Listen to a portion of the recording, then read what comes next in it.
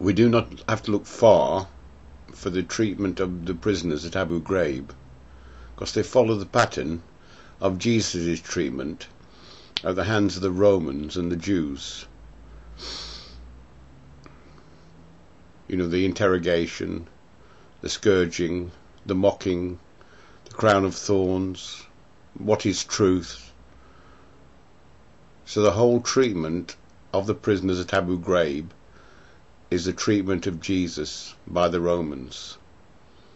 So it's taught to them by the Christian preachers in the American army, you know, are of the Southern Baptist persuasion,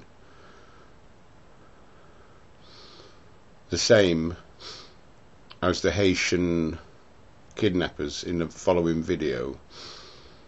But come back to Abu Ghraib.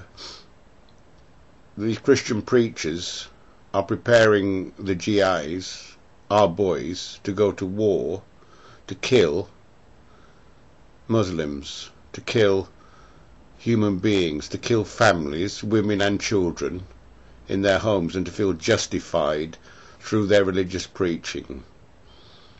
Christian religious preaching, Christian service, consists of reliving the crucifixion of Jesus. Now we all know that reliving a traumatic event induces PTSD, post-traumatic stress disorder. I have heard the GIs chanting their war chants, hysterical with fear, before going into the Iraq War, the first Iraq War. So the Christian preachers are preachers of hate.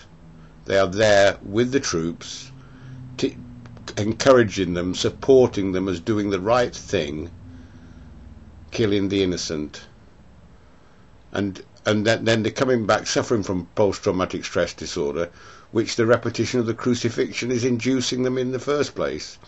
So there are preachers of hate on both sides. The Muslims and the Christians are equally to blame, and we must stop this Christian-Muslim division, stop the war, stop the killing, and stop the lies. The preachers of hate are on both sides.